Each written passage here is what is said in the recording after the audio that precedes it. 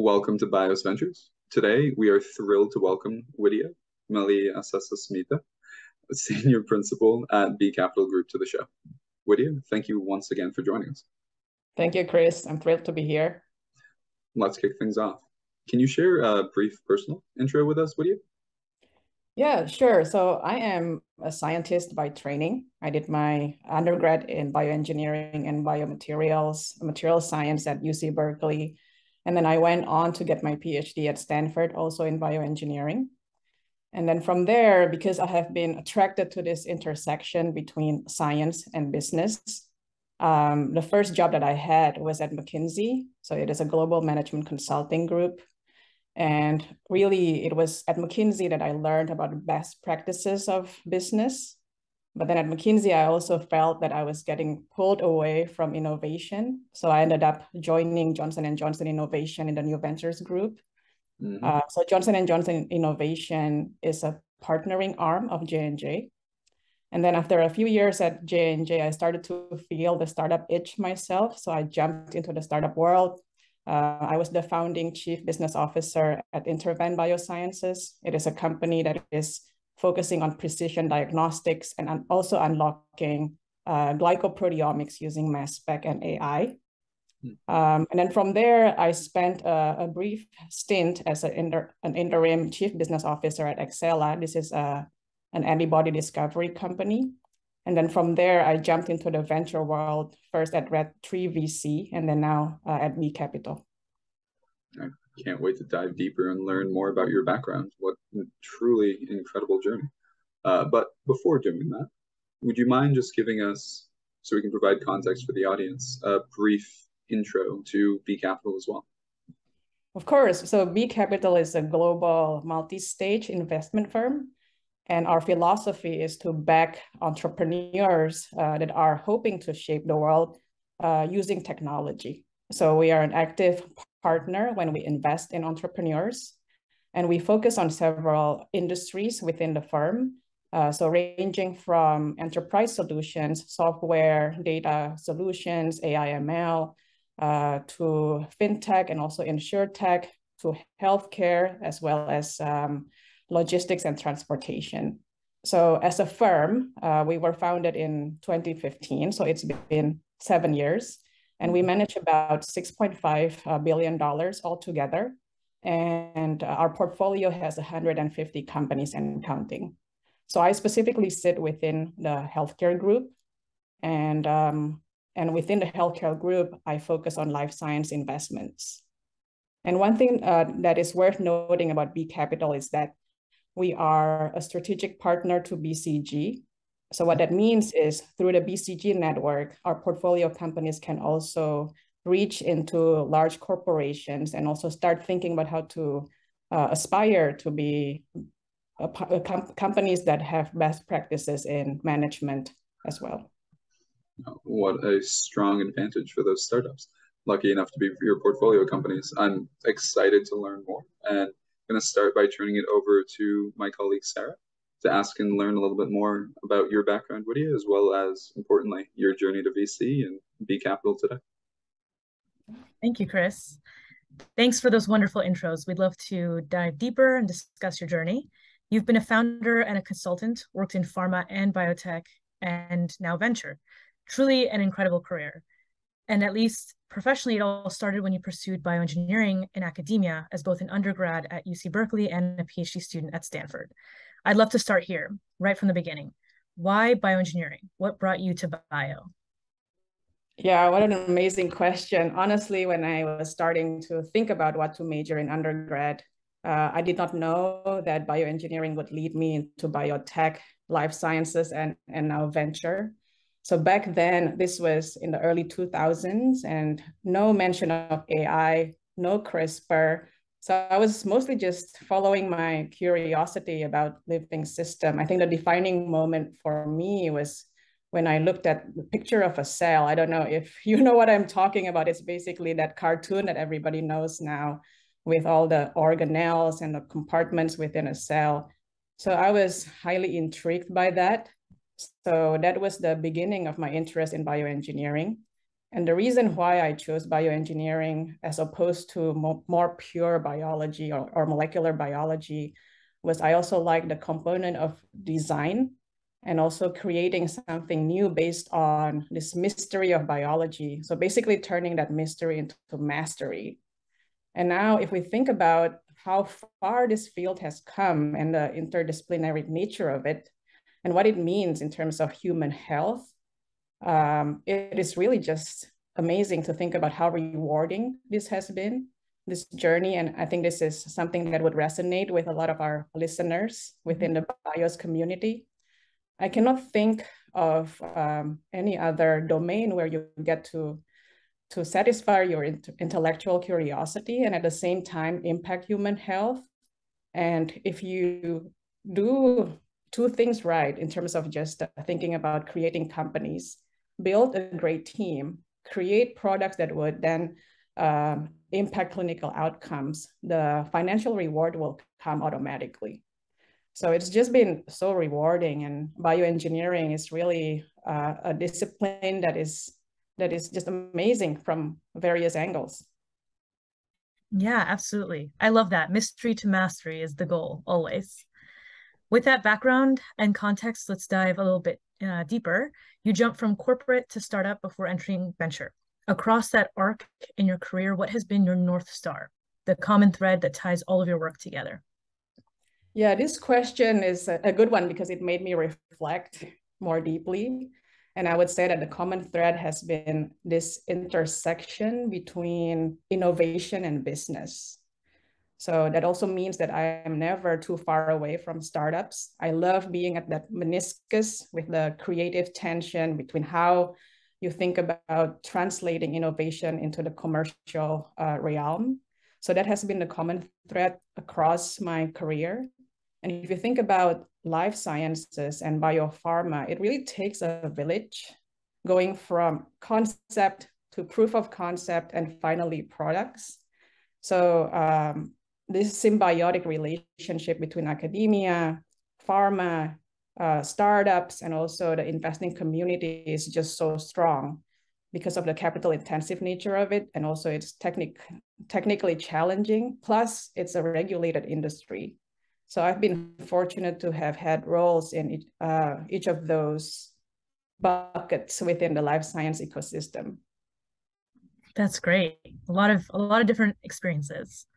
Before focusing on your career in venture, I'd like to touch upon your role as a director of ventures with J&J Innovation, where you sourced and managed partnerships across the US West Coast and Australia. Just based on that description, the role sounds very similar to venture. Can you tell us more about it? What were the major takeaways? Yeah, I would say that my career at J&J Innovation was quite transformative for me personally. So J&J Innovation is the partnering arm for J&J, as I mentioned earlier. It is also a place where the culture is great and the people are so capable and of high integrity. So it's really a great organization to be. But really, I would say as it relates to venture, there are three things that were really important to me in terms of points of learning. So one is diligence. So beyond sourcing, diligence. I would say that because J&J Innovation is affiliated, or the sole purpose, one of the purposes is to feed into the R&D pipeline of J&J. In our diligence, we really take a holistic approach in assessing an opportunities, not from just from the technical perspective, but also across the spectrum of the product development journey. So you would bring in experts within J&J and also outside, looking at clinical development, looking at the commercial opportunity of it. So really the diligence is robust.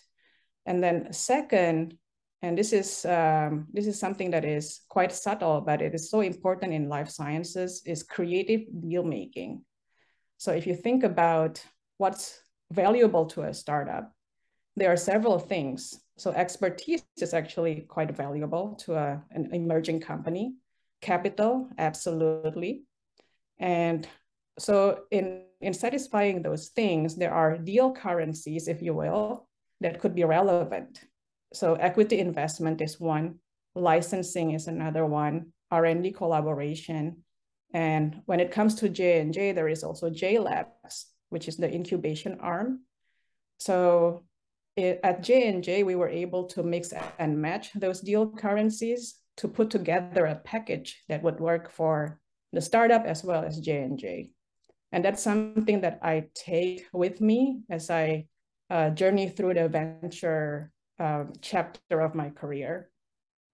And then the third thing is really how to be a good partner, because usually the value is created after you have made the investment and after you have transacted the deal and really being there on the ground day-to-day, troubleshooting with the companies and providing expertise.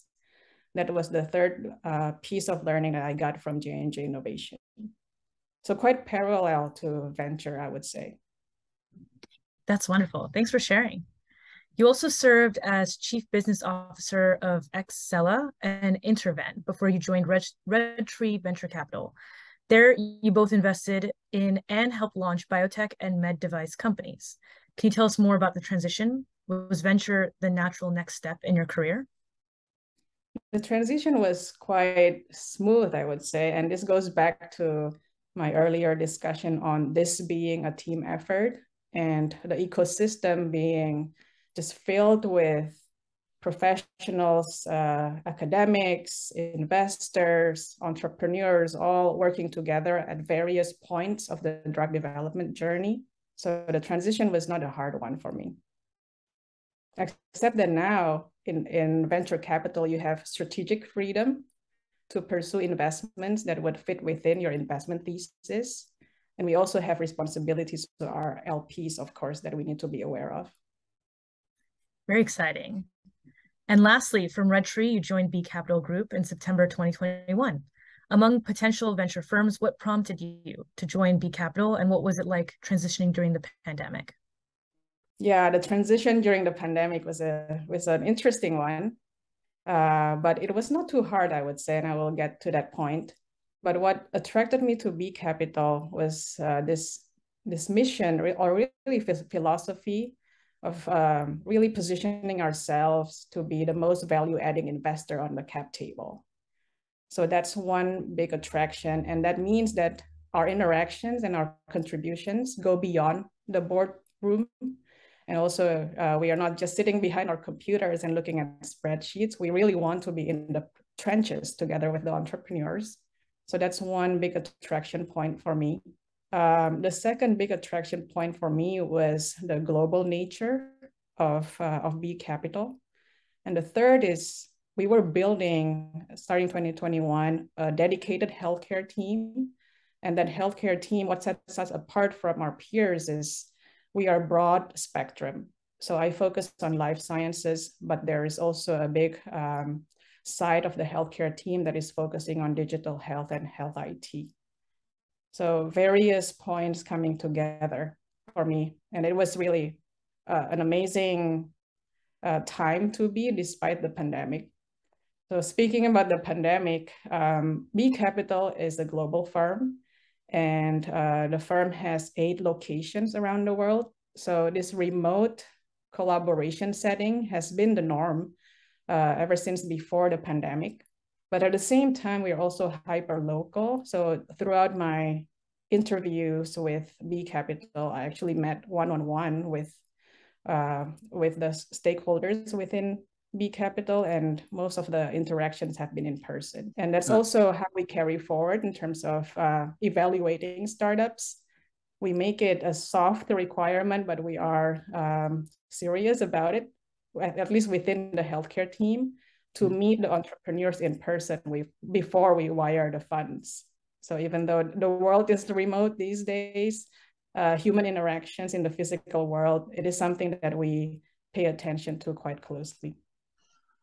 Oh, and that leads us well into our next topic, talking about your portfolio. And so, as you've described briefly, B Capital seeks to invest in companies and technologies with the potential to digitize the world's most important industries, agnostic of geography.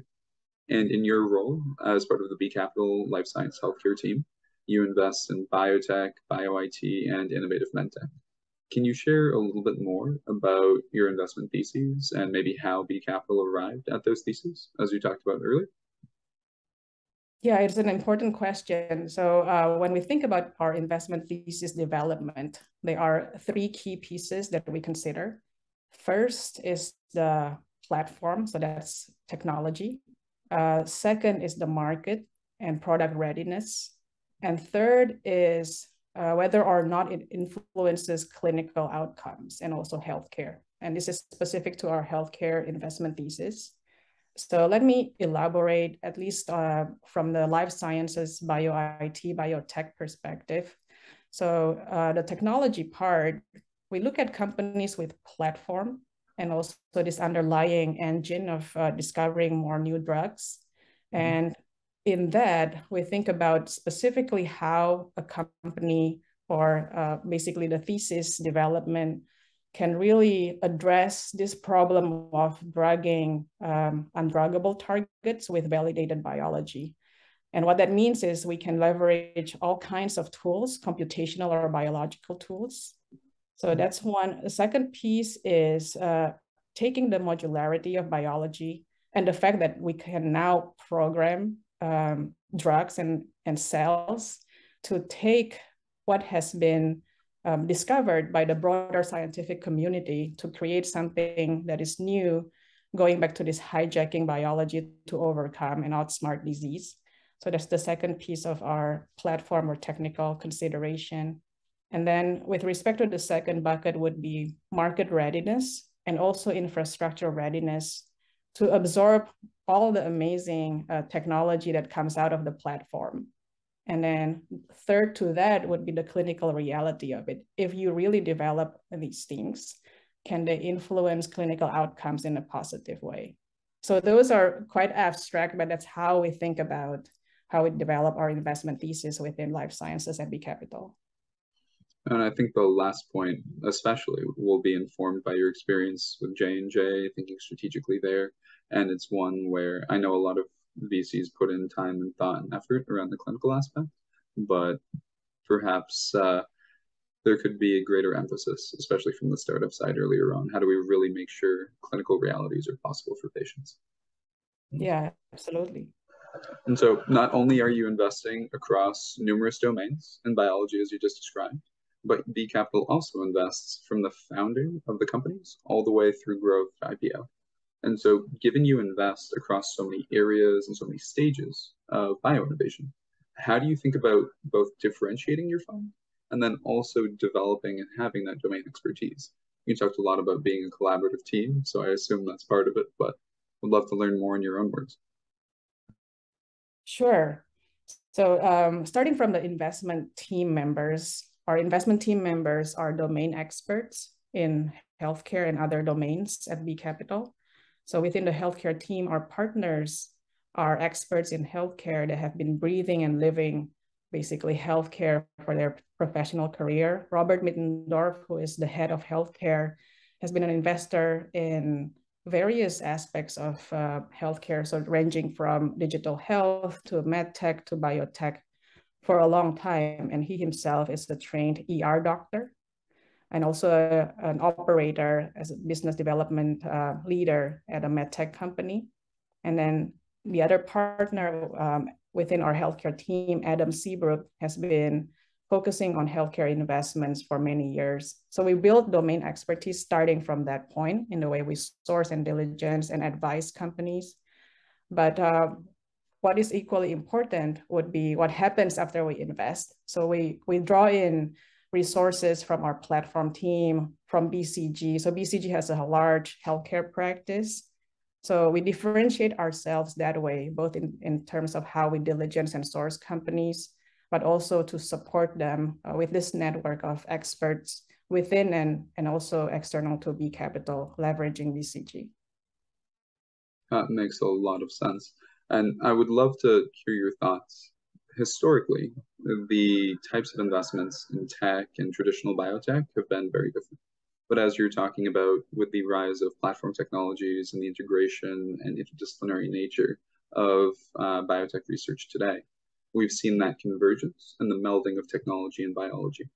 So I'd love to hear more about your thoughts on this trend and where you see the next frontier, especially of computation, having maybe the greatest impact on things like tech bio, digital health, life sciences, healthcare. I'm just curious to learn what you're excited by. Yeah, this element of data and computation, it is here. I think every single company should at least think about it. And there are different waves of trends, right, that we can feel on a day-to-day basis within life science. One is just technology and advances that have been made on the technical domain.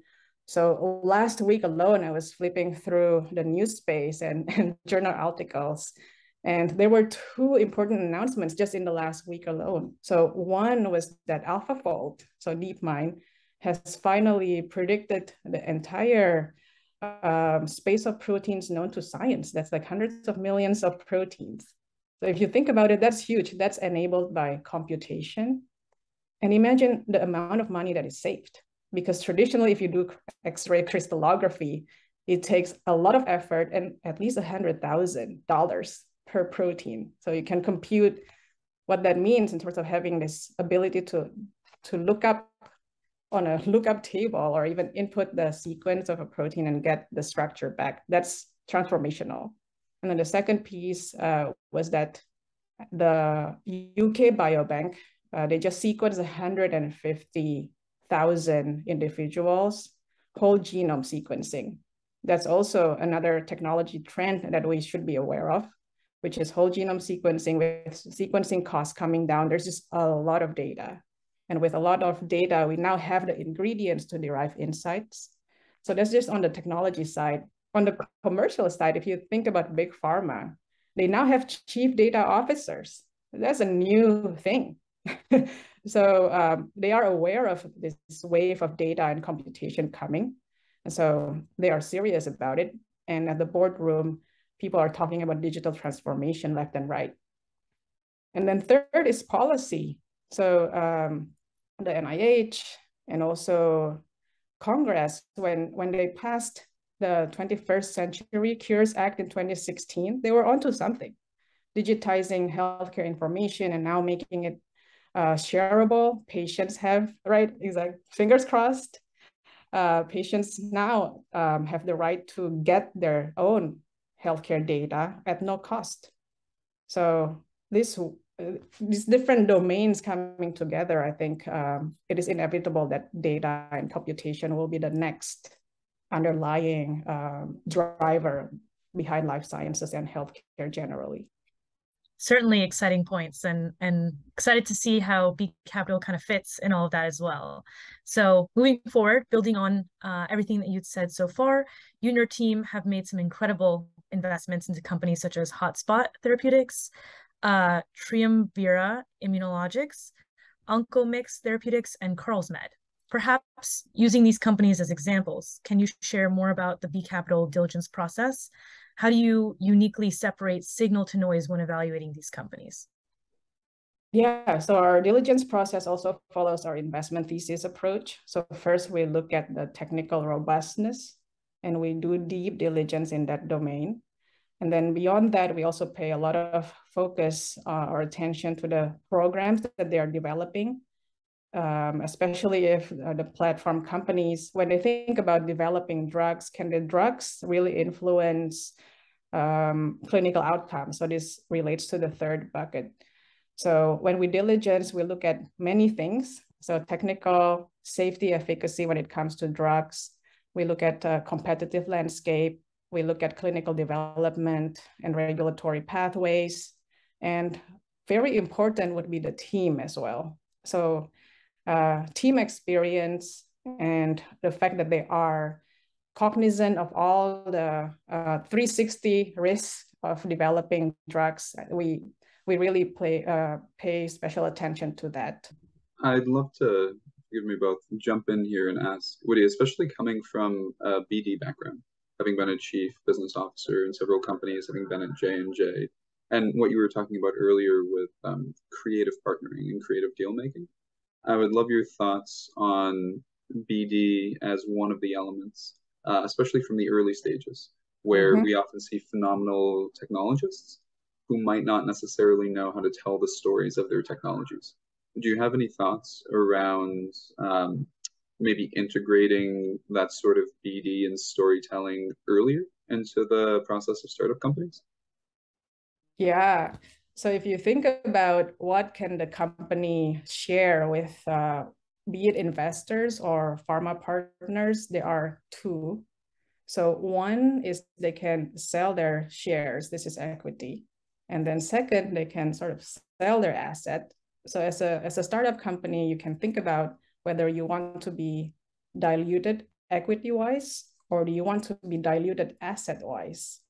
So I think having that thinking right from the beginning, if you're a platform company, will help you navigate at what point will you go out to partner with the pharma versus raising capital from VC. But at the end of the day, this is an ecosystem again, and there is actually this published work last year in Nature Biotech that shows the impact of partnering with pharma and how that increases the probability of success of the company and also their exit value eventually. So in telling the story though, equity investors versus pharma partners, you have to tailor the stories differently. With pharma partners, you have to do more specific targeting in terms of what is strategic to that pharma partner and then tailor the story according to that. Versus with equity investors, you have to paint the picture in the sense that it is exciting, but also it's realistic and it is relevant in a broader sense of the field. Wonderful. For our next question, do you have any recommendations for founders that are interested in reaching out to B Capital? We are pretty active out there, so reach out to any of us on LinkedIn. We are everywhere on social media. And from that point, our team members will navigate and triangulate the startups and the entrepreneurs to reach to the appropriate place at B Capital. So reach out to any one of us and reach out early. We would like to know the company and so also get to know the individuals, the entrepreneurs behind each of the companies earlier so that we can start building that relationship. Great. I know you guys have an amazing website and are also active on Twitter. So that's great for our listeners to know as well. Pivoting slightly, I'd love to dive into B Capital's platform of support for founders. What does being a good partner at your portfolio companies mean at B Capital? Yeah, so this is an important point for us. We want to be the most value-adding investor on the cap table. And I can dive now into the different elements of the platform team. So there are three major pillars. So one is strategy and operations. So you can rely on B Capital's platform team as you think about specific strategic initiatives that you have, whether it's thinking about the new indications, entering new markets, or in digital health, how do you price your products? So that's one. And then second is capital advisory. So our team members on the platform side supporting companies from the capital advisory point of view would guide entrepreneurs on how they should be thinking about their next fundraise. Should you bring in debt? What are the benchmarks? So, or how even to think about IPO. So IPO readiness is something that is also new to startups usually. And this is something that we can provide support around. And then third is people and organization. How should you, as you grow as a company, be thinking about your org design? How do you build that leadership capability right from the beginning? And also how to interact as a team. People have different personalities and different disciplines. And all of a sudden now you are parachuted into a startup and a new environment. How do you work well together? So we have tools to help companies navigate that dynamic. That's wonderful. Double clicking on your support surrounding people and organization. When we think about the lengthy life cycle of life sciences and healthcare, building teams and company culture with intention can be critical. Specifically in tech bio, where we're seeing an increase of interdisciplinary tech and biotech intersection. What do you think about supporting interdisciplinary teams and building long-lasting company cultures at B Capital? Well, at B Capital, we are by nature interdisciplinary, not just because we invest in so many domains, but also we are located, we're stationed around the world. So we have all kinds of people coming together to make the investment as well as portfolio support a reality. And with respect to the portfolio companies, I admire companies that pay attention to organizational health even very early on. So some of our portfolio companies have chief people officer, and those chief people officers are critical because, especially as you are thinking about tech bio, you are usually combining two mindsets. I would say that the tech mindset is more abstract and they rely on big data and let the patterns tell you what it is. Whereas the wet lab side of things, the life scientists, usually they're motivated by understanding mechanism. So those two are quite different, even though they are solving the same problem. So communication and also the style of understanding what the other person is thinking about, I think that takes training too. So it doesn't come naturally usually. But the good news is startups are they are pedaling in the same direction, hopefully, towards the same mission. So that mission driving the various parts of the team, I think that is something that is going for the startup, which helps. Certainly. Adding to the tech and biotech intersection that you mentioned, there's also the business side that's involved as well. And so making sure that all of those different aspects can work together very nicely is a huge part in venture capital. A point, and rightly, of particular focus and importance today is the diversity, equity, and inclusion of founders, boards, and teams. Given you see and support companies from the earliest stage, do you have any thoughts on how we as VCs can provide support to founders seeking to incorporate diversity, equity, and inclusion into team building? Yeah, I think not emphasizing diversity is a bad business decision or is a mistake because no matter how you slice the numbers, and you can read reports from so many different firms. So BCG has a special report on this as well. No matter how you slice the numbers, diversity in the end will impact bottom line. And so this is a trickle effect, right? We have such a huge opportunity and honestly responsibility to instill this at the startup stage because every single big company starts off as a startup. So, and startups get resources from investors. And it turns out to be that when you have a diverse VC firm, they tend to also invest in diverse teams of founders. And it turns out too that teams with more diversity, they raise more money in the later stages of the VC fundraising journey. And they also get higher valuation. And so what does that mean? That turns into higher return on investment for the investors. And then even beyond that, if you think about long-term shareholder value, the profit margins of a more diverse team and executive management team is usually higher than if you had homogeneous teams. So it starts from the beginning and it trickles down. Yeah, that's great. I know personally I'm a huge proponent for diversity, equity, inclusion in the workspace. So that's really great to hear. Yeah, and also one of my mentors said it should be called not D&I, but INB, because if you're inclusive, then you're automatically diverse. I thought it was a subtle difference, but if you're inclusive and you emphasize meritocracy, you will be automatically diverse. Yeah. So it should not be forced as diverse first, and then you have inclusion. Yeah, I love that. Very nice. You've highlighted the partnership with BCG earlier in this conversation. We'd love to dive deeper. Can you share more details about how this partnership works? Maybe an example or two of how startups have been supported with this BCG partnership. Yeah, so BCG, they have partners that have been in various domains for their entire career. So within healthcare specifically, there are several things that are important as well as value adding to our portfolio companies. On the life sciences side, getting that visibility into how the big pharma clients of BCG are thinking about the next generation of therapeutics, which indications, how do you think about the commercial landscape has been very helpful, in addition to getting that introductions to the big pharma companies.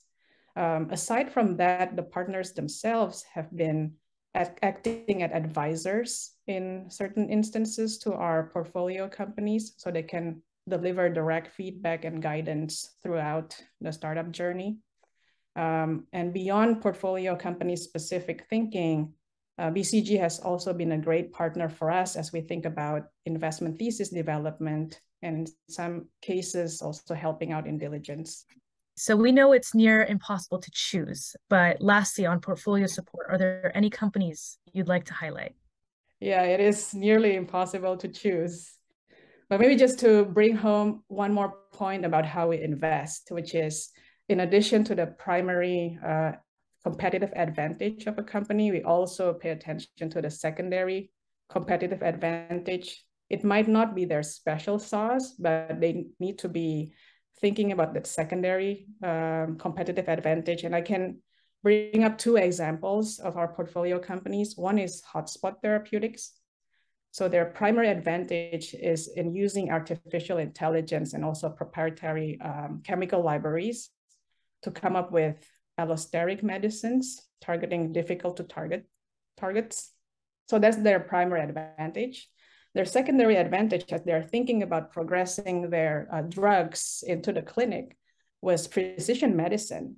So they do that through partnerships. And in this specific instance, they partner with Caris Life Science, which is a leader in thinking about molecular precision oncology. So that's one example. I can bring another example, which is Triumvira Immunologics.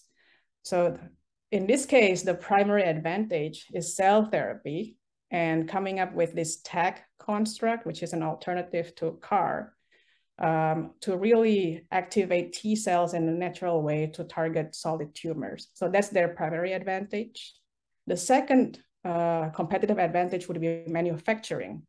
And again, this is done in collaboration with the best in the industry, which is Lonza. So Triumvira and Lonza, they have this partnership centered around the Cocoon system to make cell manufacturing more streamlined, more automated, more reliable, and scalable. So I would just highlight those two examples, and hopefully it's helpful for our audience to think about or to hear about how we are investing in companies. I would say it definitely is. And it's also interesting, especially when, as we think about your career, from the beginning of your time, not only with B Capital, but the beginning of your time with McKinsey and through J&J in the startup space, you've had a very future forward, and I would say tech-enabled investment perspective. So we've talked about this briefly, but I would love to hear what you've been seeing from founders in terms of the next cycle of emerging technologies. Would really just be so curious to know what you're most excited by personally. Yeah, so we're standing at this point in history where there is just so much knowledge that has been created. So founders have been very resourceful and also very smart in really not just standing on the shoulders of giants, but also just seeing what has been discovered and mixing and matching different insights to create something new. So if you think about cell therapy 2.0 or even degraders, it is really piecing together what has been known before to create something better. So I'm starting to see more and more of that, and also leveraging data pieces or layers that were not known before because of tools not being available a few years ago. So I spoke a bit about whole genome sequencing, but now we are seeing proteomics, we are seeing metabolomics. And so entrepreneurs and scientists, innovators, also in partnership with data scientists and computational biologists, they are really peeling back new layers and insights of biology to speed up this drug discovery. And I would say we should stop using the phrase drug discovery at this point. It should be drug engineering, because it should not rely on luck anymore. So hopefully with all these pieces combined, we can really speed up and make better drugs. Talk about storytelling. I love that phrase, drug engineering. I think it's definitely something that I hope we see more of recently, because as you point out, especially with things like advanced computation, the development of all these data sources, and really the advancements in high throughput platforms, I think things are really changing, and drug engineering is definitely a more apt phrase for some of these new age tech bio companies. Yeah, it should not rely on serendipity anymore at this stage. Well, turning that around, and I know this is also going to be a more difficult question, is there anything you're more bearish on? Or you think, maybe to rephrase it more delicately, do you think that just needs a little bit more time to really come to the main stage? Yeah, this is a tough question. So I'm not too excited by technologies that would perpetuate the brokenness of our industry and healthcare system. So one example would be technologies that encourage patent evergreening, right? Reformulation and all these incremental, but there is some financial incentive that are perverse. There are technologies directed to those things, but we should not be doing that. At least that's my perspective on this. So not too excited about the things that perpetuate the inefficiency and the expensive nature of healthcare. I think healthcare inequities are something we would all love to find a way to address a little bit more directly. And today, and we've talked about this a bit, but we're seeing a lot of innovation, not only on the science side of life sciences and healthcare, but also on the business side. And that innovation at times can be almost ahead of the market, especially when we think about increasing that access and in some ways the commoditization of healthcare. Especially given your background as a CBO, would really love to hear your thoughts as we think about go-to-market strategies and company journeys for these next wave of bio IT startups. Yeah, I think this is where sitting at B Capital, where we have both sides of the equation in healthcare investing, is terribly helpful in thinking about how we bridge the scientific advancement and finally getting to that last mile delivery of healthcare. So there is still quite a gap, but as patients get more vocal, I think that gap is starting to be bridged, and consumerization of healthcare is a thing, and it is coming. So from the startup perspective, if you're developing cutting edge technology, do not forget the perspective of the patients and the physicians. So some startups have been quite at the cutting edge of involving that patient advocacy thinking into how they develop drug. So go to market, I think that is quite relevant. And then on the health tech side, delivery of care, I think that's easier to think about, because now care is delivered to the home more and more, and COVID has been a catalyzing force behind this. But yeah, going into the more drug discovery or engineering side of things, we still have a lot of work to do.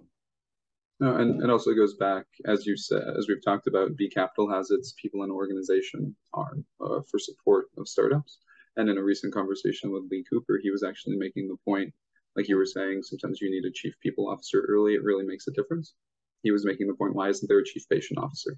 To really think about how do we make sure these perspectives are included, especially as we get closer and closer to interacting more directly with those patients. And that was something I thought was brilliant. So like you're saying, I think there's a lot we can do. Yeah. So let's project that out even further. It's 2040 now, maybe even 2050. Do you have any calls for startups and what you'd love to see them help us reach a few decades from now? Yeah, so I don't want to be cliched, but I'll bring up this quote that everybody knows, that the future is here. Yeah. It is just not equally distributed.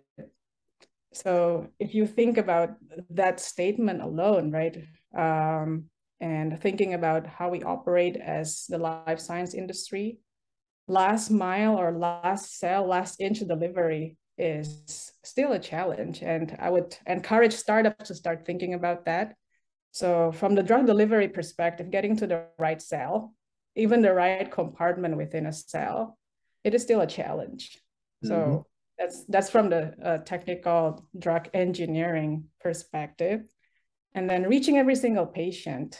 So rare diseases, there are, what now, 7,000 rare diseases that we know of. There are many more, I'm sure.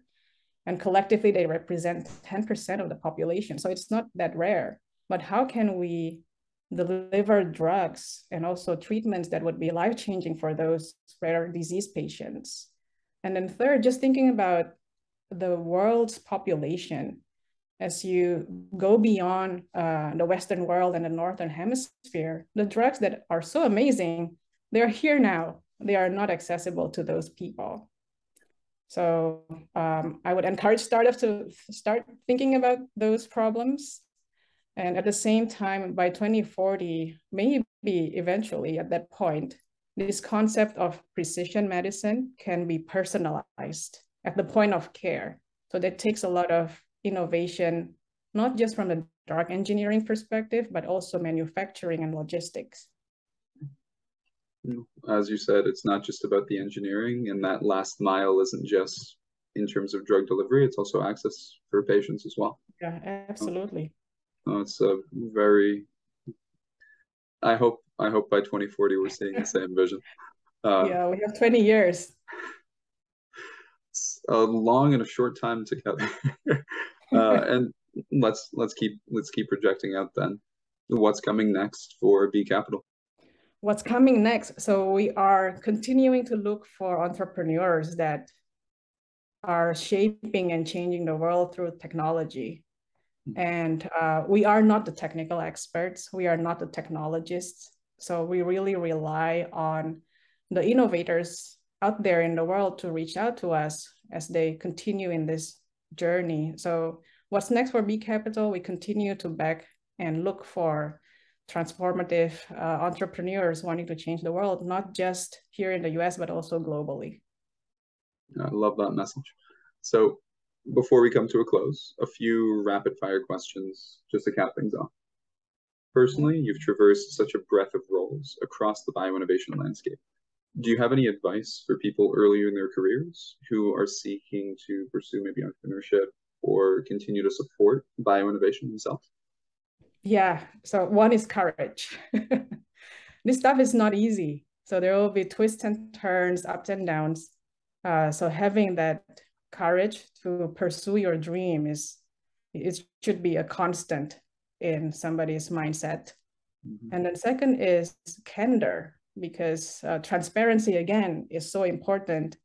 You will have to rely on so many partners and supporters in this journey. So there will be good news, there will be bad news, but having that candid exchange sooner than later, even though it means bad news in the short term, will put you in a good position in this long-term journey so that you know that trust and resource will continue pouring into your startup. And then thirdly, growth mindset. Yeah, you cannot do this alone. So continue expanding your horizon as you transition from maybe a technical founder to finally a leader and manager.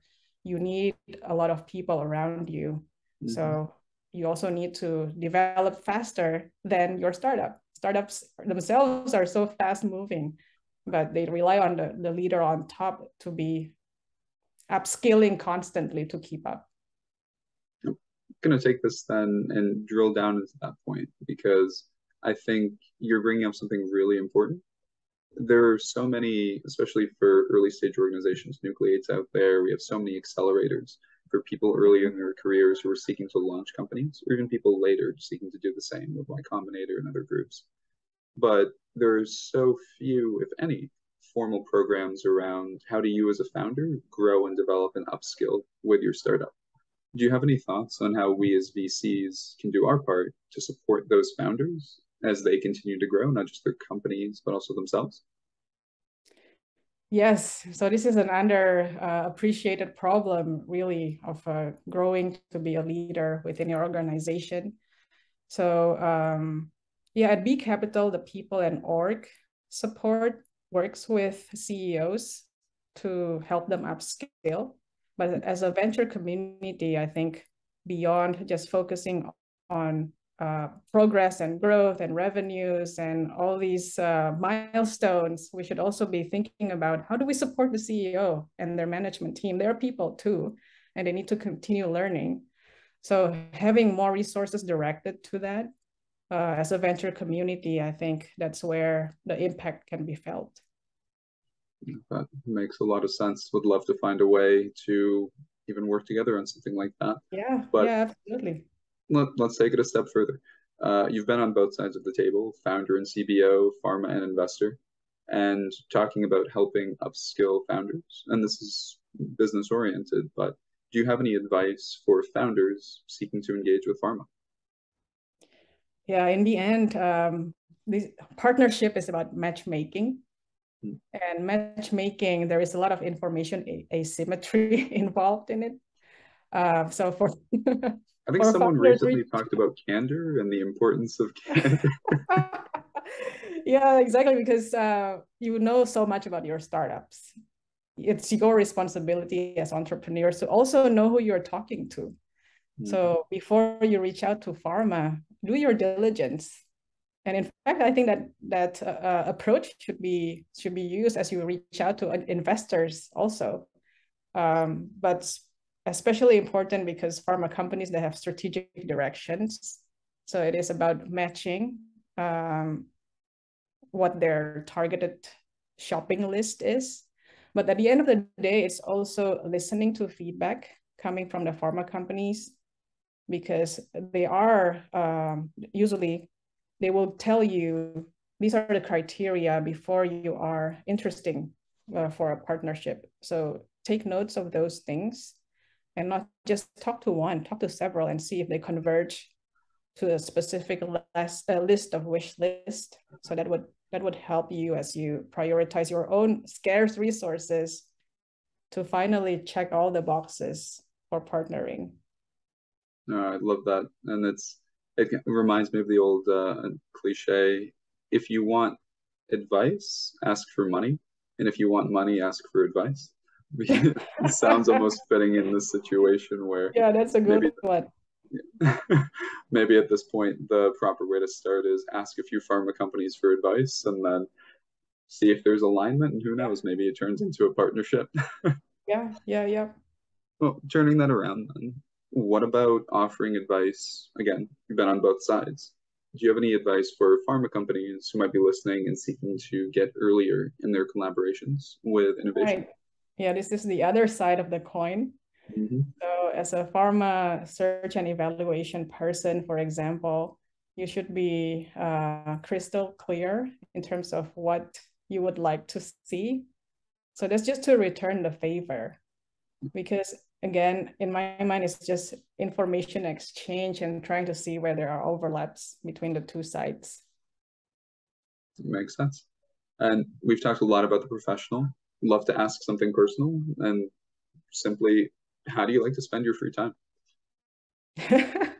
Yeah, I like to be outside. I like hiking, biking. I also grew up playing some music instrument, but I have not touched one in a long time. So in my free time, I would like to do more of that. But yeah, for now, I'm just enjoying the summer and being outside. Glad you're taking the time to enjoy the weather, and you put it out there. The audience knows. We're going to come back and ask how the progress with your music instruments are going. No, and any other closing thoughts, Widya, shameless plugs, things you'd like to share with the audience? Shameless plug, just reach out to us. We would like to hear from you. So no, this has been a great conversation. Thank you so much. And thank you for your work bringing this community together. I've been a big fan of the BIOS platform and community, so thank you. Thank you too, Widya. It's only through people like yourselves coming on that we're all able to keep supporting each other and moving forward. And I'm excited to keep working. I know we both are excited to keep working with you to keep building not only BIOS, but also bio-innovation broadly. So thank you for the conversation today, for an absolutely fantastic episode, and excited to have you back sometime soon. Oh, thank you.